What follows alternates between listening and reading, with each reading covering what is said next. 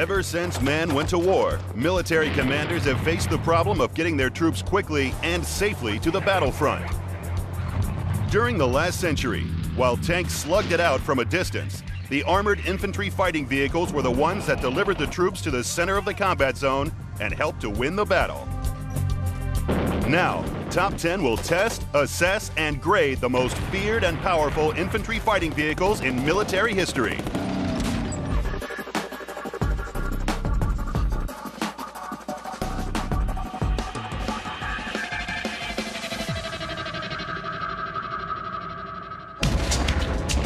For almost a century, hundreds of armored fighting vehicles have been designed and built to fight their way to the battlefield, deliver their troops into harm's way, and get them safely back. Based on scientific analyses, expert opinion, audience polls, and technical comparison, we've constructed a 5-point matrix that will rank the top 10 infantry fighting vehicles of all time. First up, a vehicle that is fast becoming an icon of the American land forces. The Humvee M1114. Manufacturer, AM General. Power plant, General Motors 190 horsepower diesel engine. Maximum speed, 78 miles per hour. Carrying capacity, driver and 3 troops. Armour, classified. Armament, 1.50 caliber machine gun. Range, 275 miles. When, in the late 1970s, a call went out from the U.S. military to develop a vehicle to replace the much-loved and ubiquitous Jeep, the winning design had to be exceptional. The Jeep was a general-purpose vehicle. You could drive around in it, and you could move stuff around in it. But the platform was old, and the U.S. Armed Forces decided it needed something new. And they did a study, and they thought about what they really needed in a quarter-ton truck. And the answer to that need came when in 1980, AM General revealed their high-mobility, multi-purpose wheeled vehicle, or Humvee for short. The U.S. military were impressed, and orders for 60,000 vehicles were granted. And in 1985, the Humvee went into service. But along the way, the world had changed, and along with it, so did the Humvee.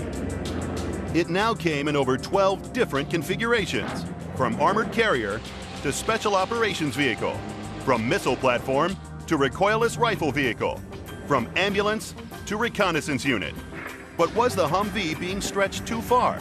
Questions were being asked of it. The Humvee, like its parallel vehicles in other militaries, was designed for peacetime or post-conflict peaceful stability operations, not for an insurgency. For a 360-degree war of the cities, of insurgents, we've now decided that everything has to be armored, and the Humvee is struggling to react to that reality.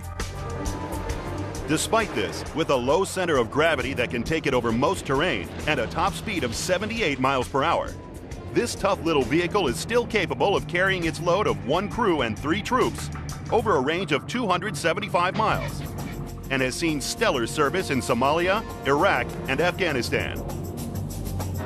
Criticized by some for their vulnerability, the sheer usefulness of the Humvee has led to their being used in situations which actually call for much more heavily armed and armored vehicles. I'm worried about its survivability. It's being forced into roles that it wasn't designed for.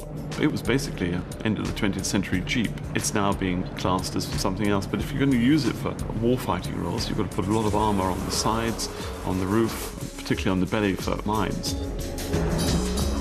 The Humvee has earned its worldwide reputation for being a tough fighter, and with over 160,000 being built and sold to over 36 countries, it scores high on our production rating. Innovation is also good. Because of its shortcoming in action, its service length lets it down, as does its mobility rating and carrying capability. But the Humvee is certainly good enough to get into 10th place in our top 10 infantry fighting vehicle list. Next up in the top 10 infantry fighting vehicles is one that, at first sight, might be seen as the oddball in our list. But without it, World War II might never have been won. The LVT-4 Alligator. Manufacturer, Food Machinery Corporation. Power plant, one Continental 250 horsepower radial gasoline engine. Maximum speed, 25 miles per hour on land, 7 miles per hour on water. Carrying capacity, 6 crew and 30 troops. Armour, 0.5 inches. Armament, 2.50 caliber and 2.30 caliber machine guns. Range, 300 miles on road, 75 miles on water. Known as amphibious tractors, or Amtraks for short, the LVTs were the backbone for the Marine landings during the long and bloody campaigns of the Pacific War. But the original idea of an amphibious landing craft came not from the USA, but from Japan. The only people at the beginning of the Second World War who had purpose-built amphibious assault equipment were the Japanese. As an island nation, the Japanese understood that they would have to, in a modern war, conduct amphibious operations. And it is, in fact, the Japanese who invent modern amphibious landing equipment. By mid-1943, America was clawing back the Japanese-held islands of the Pacific. In order to get the troops onto the beaches, a vehicle was needed that not only landed the troops, it had to protect them as well. In the past, they had the Higgins boat or landing craft, but they needed something else. And the answer was the LVT Mark IV. Introduced in 1944, it was innovative by having a rear door so that either a jeep or gun could be unloaded. But more importantly, it also saved countless Marine lives as they disembarked. Having a vehicle that wouldn't simply land on the beach, drop the bow, and have everybody run out into harm's way, but actually go onto the beach, transition onto land, provide a platform from which you could actually fight, as well as protection for the squad on board, was a real revolutionary change in amphibious warfare. The LVT carried anything from 30 to 50 caliber machine guns and even 75mm howitzers that could deliver a hail of fire to protect its 30 disembarking troops. The LVTs worked in teams where they were almost miniature armies, if you will, where they put artillery in and then softened up the target, followed by infantrymen. And they even had repair LVTs, which were outfitted with winches and could conduct major repairs on the beach. And they would simply go from island to island to island, clearing out the Japanese. So indispensable was the LVT that a version called the Buffalo was used by the Allied forces in many river crossings during the war in Europe. When you're going to conduct a cross-channel invasion of Europe, and when you know there is a number of north-south flowing rivers you're going to have to cross, and when you know that a lot of these rivers, if you cross them where you'd like to, are really wide, like the lower Rhine, that you might actually need to have amphibious vehicles to do it. So respected was the LVT that Vice Admiral Cochrane, USN, wrote, "There is not the slightest shadow of doubt that the overwhelming victories of our forces at Tarawa, Kwajalein, Saipan, Tinian, Palau, and Iwo Jima would not have been possible without the Amtraks." This endorsement alone puts the LVT's innovation rating high, and with over 1,900 LVT-4s built, its production score is good, as is its carrying capability. But its service length and mobility mark it down, so the LVT-4 comes in at 9th place in our top 10 infantry fighting vehicles. Next, the vehicle that became the face of the U.S. forces in World War II and has kept on going ever since. The M3 half-track. Manufacturer, White Motor Company. Power plant, White 147 horsepower gasoline engine. Maximum speed, 45 miles per hour. Carrying capacity, 2 crew and 11 troops. Armour, 0.5 inches. Armament, 1.50 caliber machine gun. Range, 180 miles. Inspired by a 1931 French design, the basic M3 went into service in 1941. Used throughout the U.S. Army, it was an essential part of the armored divisions. each motorized infantry battalion having an establishment of 62. Everybody loved it, and for good reason. An incredibly robust vehicle, very well made, powered front axle, very important in a APC or anything having cross-country capabilities. Had a banded track, so there's no links to brake. There's actually just a big rubber band encasing 2 steel cables. Capable of carrying 1 crew and 12 troops over all terrain, the M3, with a top speed of 45 miles per hour, was rapidly seen as a vital part of any frontline action. What had been clearly learned early in World War II, and is probably the dominant lesson of armored warfare of the last 50, 60 years, is that you have to have infantry along with your tanks. Tanks look big and bad, you separate them from the infantry, and they're sitting ducks. And the M3 was more than just an infantry carrier. With 0.5 inches of armor and capable of carrying a variety of weapons, it was a ferocious fighter. Decent armor, I mean nothing that's going to protect a major round, but good enough for small arms. Most of the models could mount a 50 caliber machine gun, which was 12.7 millimeters, the biggest anti-personnel weapon that the U.S. fielded in World War II. By the end of World War II, the M3 had seen service in almost every theater of war, and over 40,000 M3 half-tracks had been produced in a wide variety of configurations, such as personnel carrier, artillery tractor, and communications vehicle. But the M3 story did not stop there. Upgraded to carry quad 50 caliber machine guns, it was used extensively during the Korean War, and incredibly, is still going strong. The Israelis still use the M3 half-track today. And you can drive around northern Israel and see parking lots that are absolutely full of M3 half-tracks. And it's not because the Israelis don't have other battle taxis, because they do. But the Israelis, to this day, use the American M3 half-track of the Second World War as a mortar carrier, as an engineering vehicle, anything you need on the battlefield that's got to keep up with the tanks, you can stick in the back of the old M3 half-track. For many, the M3 has become the face of infantry fighting vehicles, so service length scores high in our matrix, as does production rating. Mobility and carrying capability are medium, but innovation is low. But good enough to get the number 8 spot in our top 10 infantry fighting vehicles.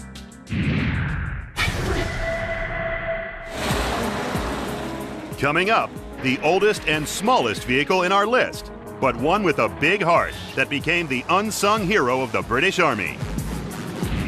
The British Universal Carrier. Manufacturer, Thornycroft. Power plant, 1 Ford 85 brake horsepower engine. Maximum speed, 30 miles per hour. Carrying capacity, 2 crew and 4 troops. Armor, 0.35 inches. Armament, 1.303 machine gun. Range, 130 miles. After the stalemate of trench warfare during World War I, Britain decided it needed a fast, mobile troop carrier that could take the fight to the enemy over any terrain. The result was unveiled in 1934 and called the British Universal Carrier.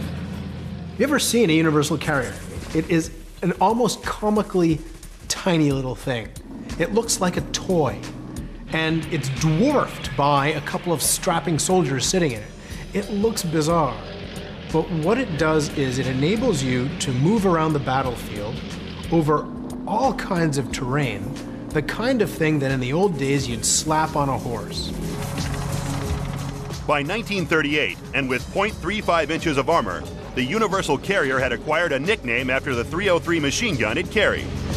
Most Brits call it the Bren gun carrier after the weapon system which it carried, but it also carried things like the Boys anti-tank rifle and could pull trailers and things like 6-pounder anti-tank weapons. Now, I think that the Bren carrier is a typical example of British ingenuity in that period at the end of the 1930s when there was no money to rearm.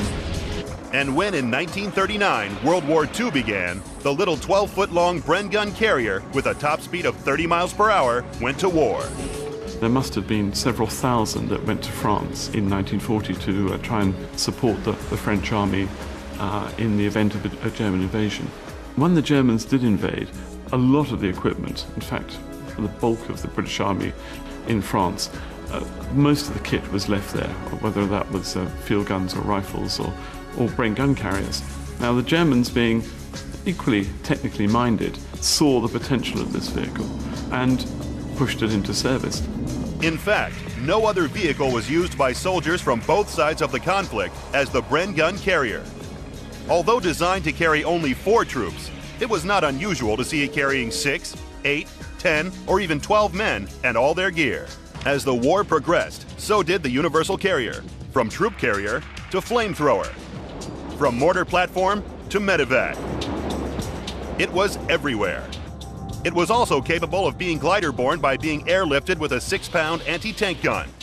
It seemed that there was nothing that the universal carrier could not do.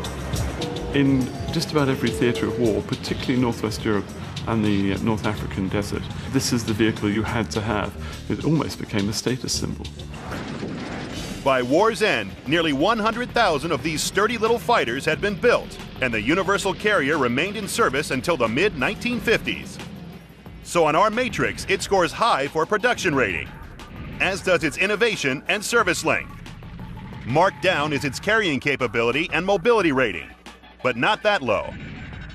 It earned 7th place in our top 10 infantry fighting vehicle list. Next up in our top 10 infantry fighting vehicles, a Cold War warrior from the Soviet Union that changed the shape of fighting vehicle design. The Soviet Bronovaya Mashina Piechota BMP-1. Manufacturer, Kurgan-Mashzavod, JSC. Power plant, UTD 300 horsepower diesel engine. Maximum speed, 40 miles per hour. Carrying capacity, 3 crew and 8 troops. Armor, 1.3 inches. Armament, 1 73mm cannon, 1 7.62mm machine gun. Range, 375 miles. During the mid-1960s, at the height of the Cold War arms race, the Soviet Union introduced the Bronovaya Mashina Piechota, or BMP-1. The BMP-1 represented a shift from the concept of an armored personnel carrier to that of an infantry fighting vehicle, combining high mobility, anti-tank weapons, and armored protection for carrying troops. BMP-1 really was revolutionary. The idea was the father to all the other modern infantry fighting vehicles. I mean, this was a vehicle that truly made the transition from just being a carrier of infantry troops and other things to actually being a self-contained armored fighting vehicle as well. But more revolutionary was the fact that, for the first time in infantry fighting vehicle design, the BMP had a roof that could protect its troops. As soon as it was revealed in 1967, the BMP sent shivers of fear throughout the Western Allies. It was the nightmare of every NATO commander in Northwest Europe to have thousands of these vehicles full of Warsaw Pact soldiers coming at them because they would be difficult to engage the infantry. So yes, I think in overall terms, this was a milestone vehicle. With a top speed of 40 miles per hour, the BMP was able to carry a 3-man crew plus 8 troops over a range of 375 miles on all terrain, including water. Also, with its 73mm cannon, 1 7.62mm machine gun, and the ability to fire fin-stabilized anti-tank heat missiles, it seemed that the Soviets were onto a winner. When the infantry is carried into battle and through the battle, safer because they're in an armored hull, and that armored hull can also shoot back at your tanks. So this really said that the Soviets were really going to one-up us in the kind of massive armored battles that we expected to see in Europe during the Cold War. Another innovation that the BMP boasted was the ability for the troops to fight within the vehicle, rather than dismount and lose the protection of its armor. Little teardrop-shaped ports on the side allowed the soldiers inside to protrude their AK-47s out and shoot. It certainly gives a good sense of security to the soldier inside, but perhaps not the most practical thing as you're speeding by the enemy and without really a lot of visual reference. But although the BMP revolutionized armored warfare, it was not without drawbacks. The armor was thin, and the low silhouette made it cramped for crew and passengers. This forced the Soviet designers to come up with a novel way to find extra space for its troops. If you open up the back of a BMP-1, you see that the rear doors seem really, really thick. And you wonder, wow, is that some kind of super thick armor meant to protect the guys inside? No, it's a fuel tank. And if a BMP takes a round up the backside, in particular if it takes an incendiary round up the backside, everybody inside is showered with burning fuel and everybody dies. The BMP-1's vulnerability was shown by the serious losses it suffered in the Middle East War of 1973. Its successor, the BMP-2, has seen combat in many major hotspots, including with the Taliban in Afghanistan and Saddam's forces in Iraq. No exact numbers are known as to how many BMPs were built, but it must be in the tens of thousands. So for its production rating, it scores high, as does its service length. Our matrix also gives it a good score for mobility and carrying capability.